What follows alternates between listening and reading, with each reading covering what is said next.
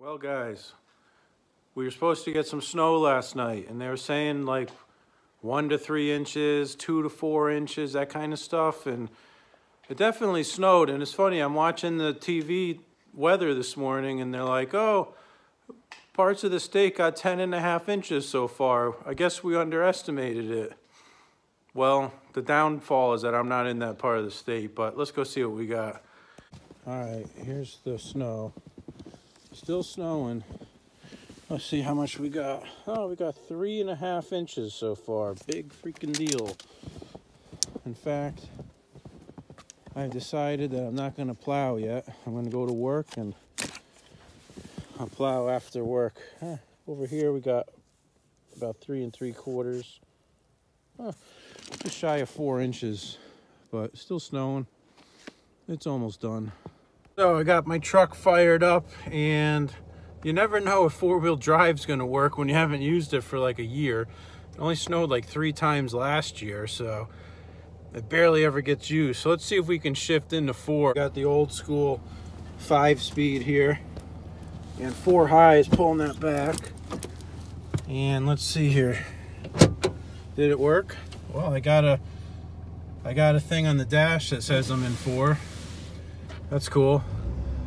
This is sacrilegious driving over my driveway before I have plowed it. But I'm being a badass today, I guess. Here we go. It's all good, it still works. Usually you can barely turn in 4-wheel drive in this truck. It wants to buck. Oh, that ain't so bad.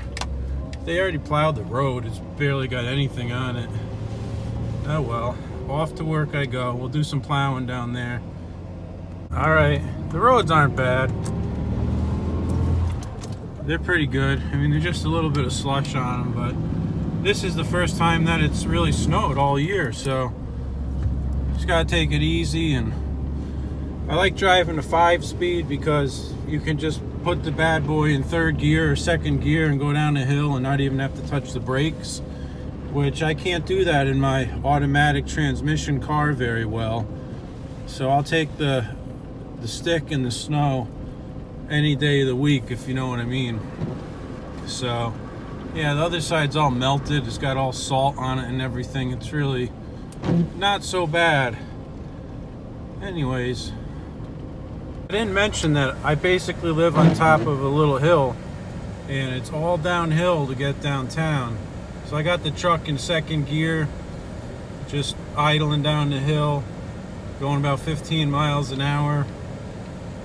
And I broke loose once, just had a little bit of a swervy, but the hard part is that there's curves on the hill.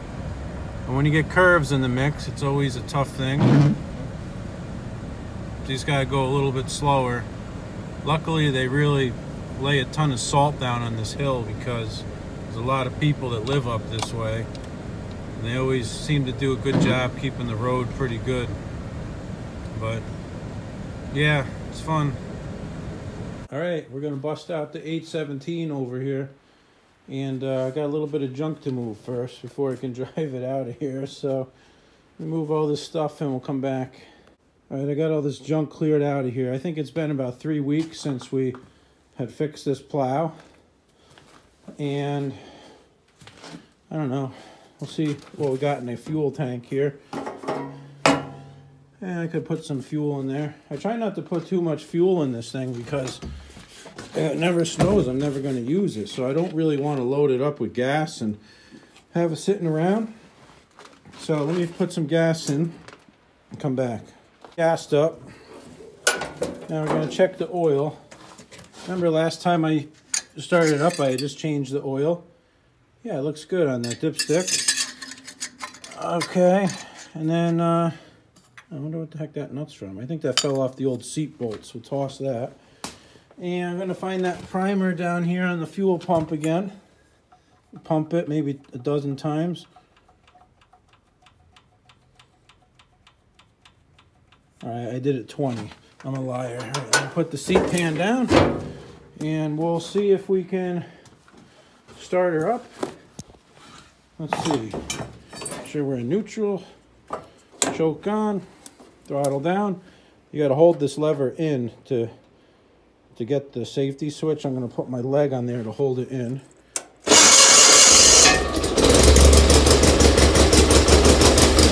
Yeah, baby.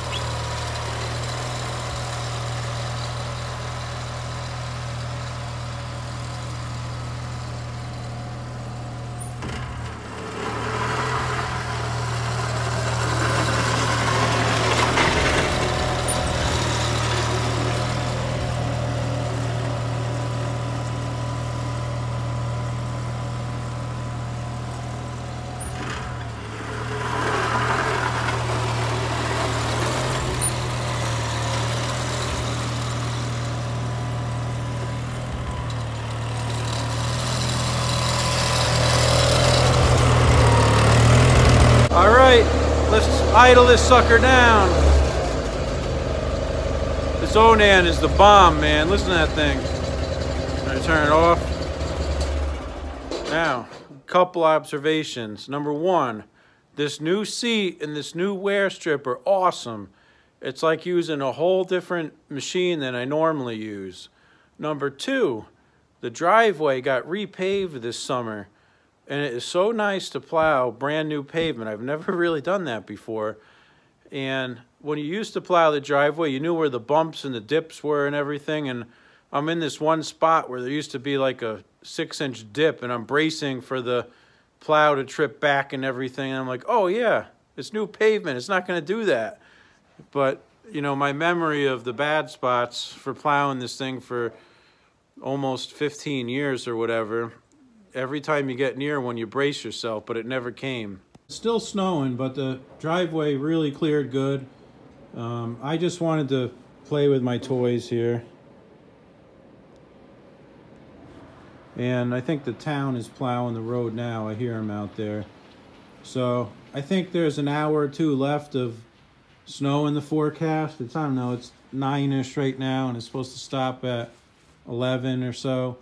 So I'll come out here again and do a final pass. I just wanted to rough out the driveway for now. And when we go home later, we'll play with some stuff there. I'm debating whether I should use the 812 or the 430 or what.